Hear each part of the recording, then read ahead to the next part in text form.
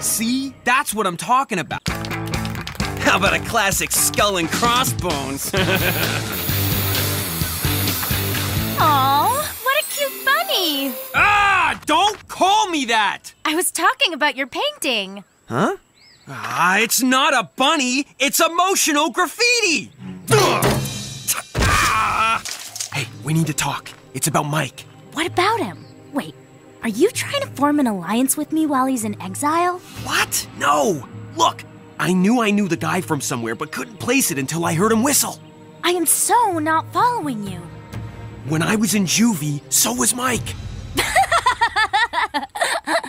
Oh, you're serious? Mike was in juvie? Yeah, only back then his name was Mal, and I think he liked being locked up. He caused trouble just for the fun of it. So why hasn't Mike recognized you? Probably because I steered way clear of him, but think about it. Guy with multiple personality disorder breaks Cam's glasses. He probably broke my knife too, and Sam's game guy, and Sierra's smartphone. Which is so out of character for Mike. But it's totally in character for Mal. Thanks for telling me. You're so thoughtful and considerate.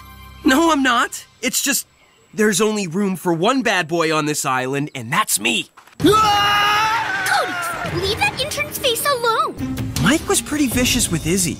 Yeah, but it was a fight challenge.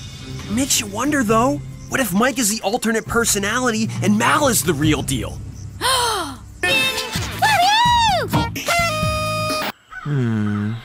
Apple? Don't mind if I do.